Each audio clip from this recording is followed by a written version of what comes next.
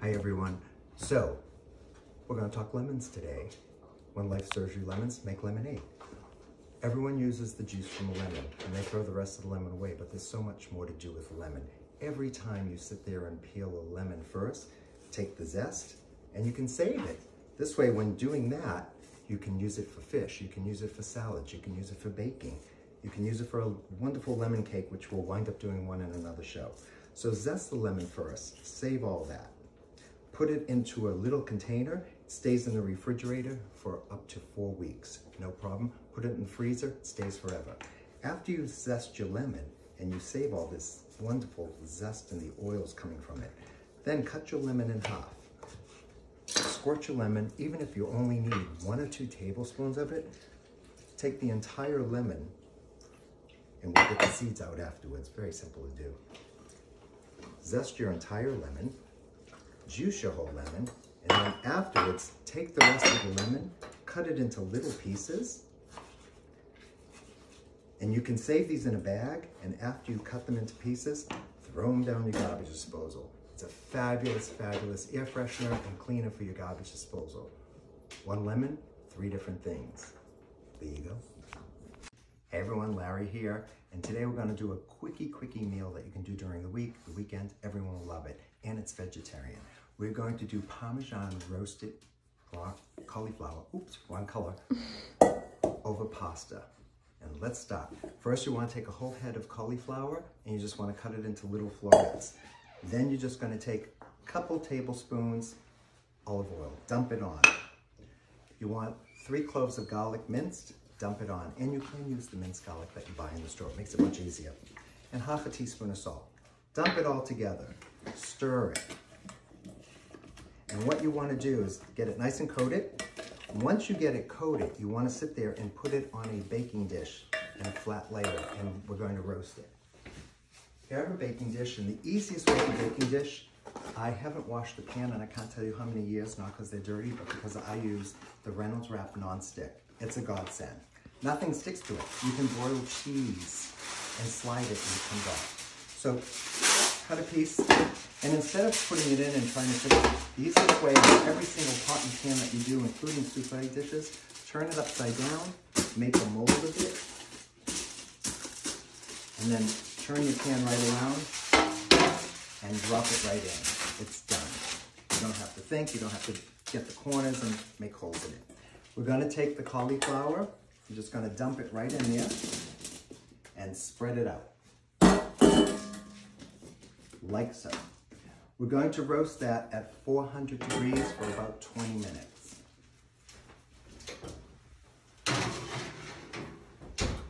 The next thing you want to do is make the Parmesan cheese dressing for it. I think I said that the wrong way. Cheese.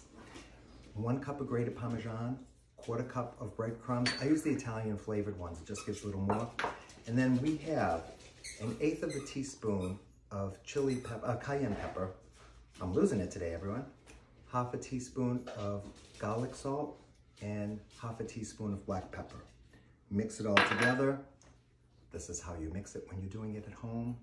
No one knows, nobody cares. All they care is how much beer, how many glasses of wine they can have, and the cheese. It'll be great. We're gonna put that aside, and then because that's gonna roast, we're gonna boil the water for the pasta in a few minutes. Okay, so we've already roasted the cauliflower, which I keep calling broccoli. We made the cheese. I want you to reserve 1/2 cup of the water from the boiled pasta. We're using egg noodles today because I ran out of penne, but any type of spaghetti pasta you use is fine. So now what you want to do is just dump the cauliflower right in, and if you notice, the pan is clean. That's a defect. But the pan is completely clean. I don't have to wash it because of the Reynolds non-stick wrap. So put that in.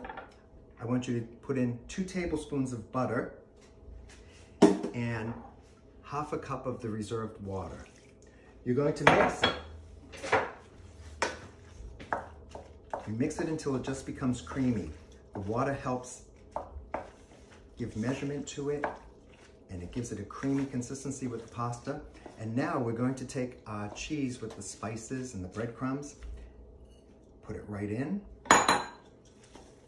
We're going to just stir it around.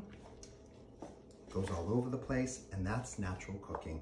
I would love to have this 3,000 square feet kitchen that these people have that is snow white, and I never understood how they can cook and they never get anything on their fingernails, especially when they're mixing with dough. You have company coming. You have the most delicious Parmesan roasted cauliflower pasta. It will be a big hit. Costs pennies to make, and they'll be coming back all the time for it. You'll see us eating it in a minute. Hey everyone, so we're making a salad to go with this. And the one thing I learned from my brother, who is no longer with me, but he was a great cook, is how to cut a pepper the right way. I was been doing it wrong my whole life. So what you want to do is you take the stem top, cut it off, take the bottom, cut it off, cut inside the 4 little parts that hold it together, push it in the sink, put it in the drain, take the top, push it out. You have the entire pepper and the bottom. If you have any little seed parts, just cut it out. And now, for your quick way of julienning a pepper, you just fold it up the way it is, and you go just like this. And it is that quick, but don't look up when you're doing it because you'll lose a finger.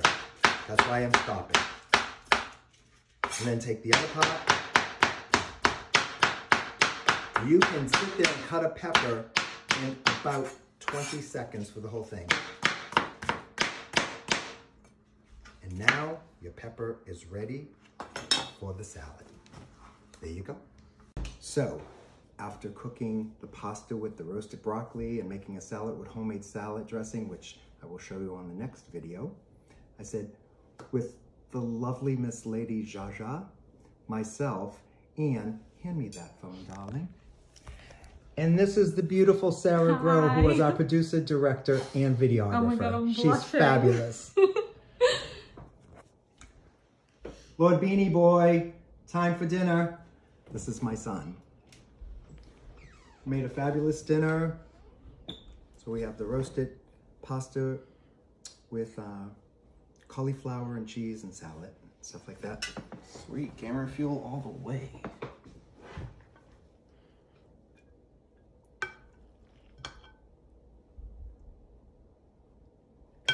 Carb loading. It's called gamer fuel. Alright, that looks good.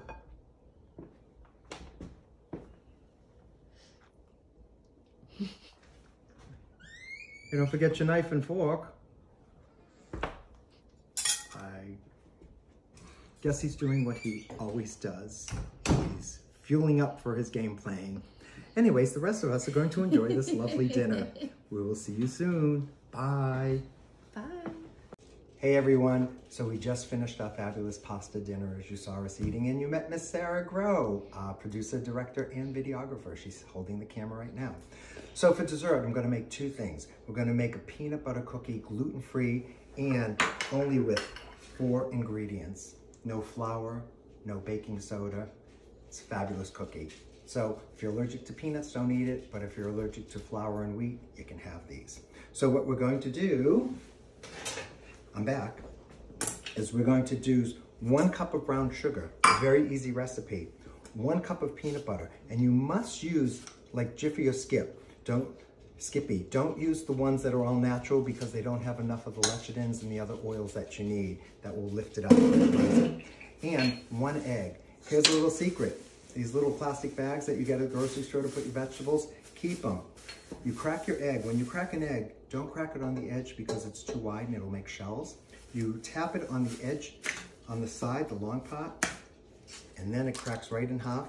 Put the eggshell right in here. There you go. Tie it up and put it right in your rubbish. You don't have eggs all over the place. We're going to mix this in the mixer, and then we're going to make it into little balls, put our Hershey Kiss. They're going to refrigerate for 10 minutes before we do the Hershey Kiss. And then it's going to be 12 minutes at 350 in the oven, and you have the most perfect cookies you've ever seen.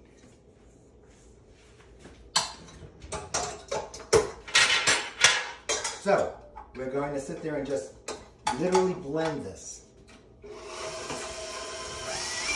It will take all of not even 60 seconds.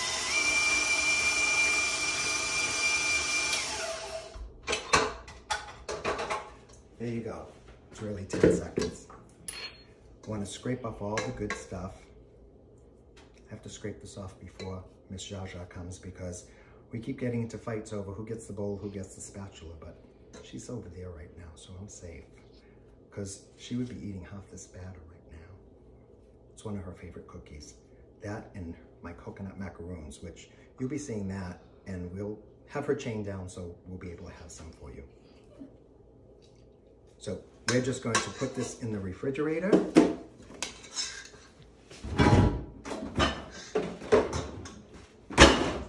It's for 10 minutes, no longer, because if you leave it too long, the oils will separate from the peanut butter and then you won't get the cookie to rise perfectly. So we'll see you as soon as that's finished chilling. 10 minutes is up, let's pull out the cookie dough. Perfect, you can see how it's chilled and it's solid together now. Quickest way to make perfect cookies is using an ice cream scoop. This way you get them all pretty much the same size. And what I do with these is, this is about a 1.5 one, and I overfill it just a little bit. You roll it into a quickie ball and you put it in. And this is how fast this is going to be. And through wonderful technology, you won't have to watch me roll 18 of them out because the fabulous Miss Sarah is going to sit there and fast forward this.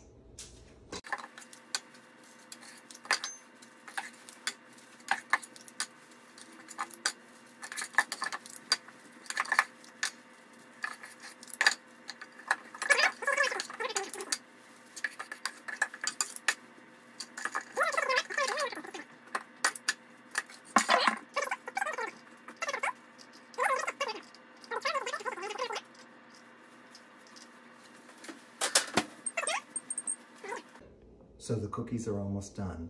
And what we're going to do is we're going to have a little nice after dinner drink, and it's going to be a sweet one. We're going to mix equal amounts of rum chata and amaretto. It will I haven't had any yet. It will taste like a coconut almond milkshake. So what you do is you put it on the rock. So I already have the ice in the shaker, and you're going to pour equal amounts. We're going to do it the way I'm taught to do it.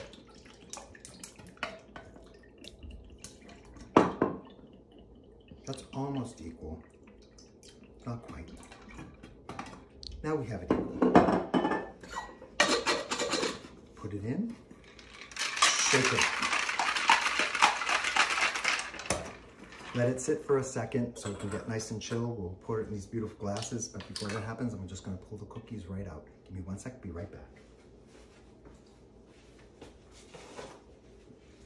And here are our peanut butter cookies, baked to perfection. You let them sit for 5 minutes so that they can harden because they'll be very soft. And as soon as they harden, you'll be able to just slide them off the Reynolds wrap non-stick. And again, don't have to wash the pan. It's the best in the world. So we'll see you in 2 seconds, but what I'm going to show you is you pour the drinks and get them all ready for everyone. Nice, creamy drink. Rum chata is amazing, even on its own. See you at the table. So here we are now, going to enjoy a fabulous cocktail, some homemade cookies, and I think we're missing Lord Beanie Boy. Lord Beanie Boy, come out and have some dessert with us. We have some cookies, we have a fabulous little drink. Cool. Let's take a couple of these then. Okay.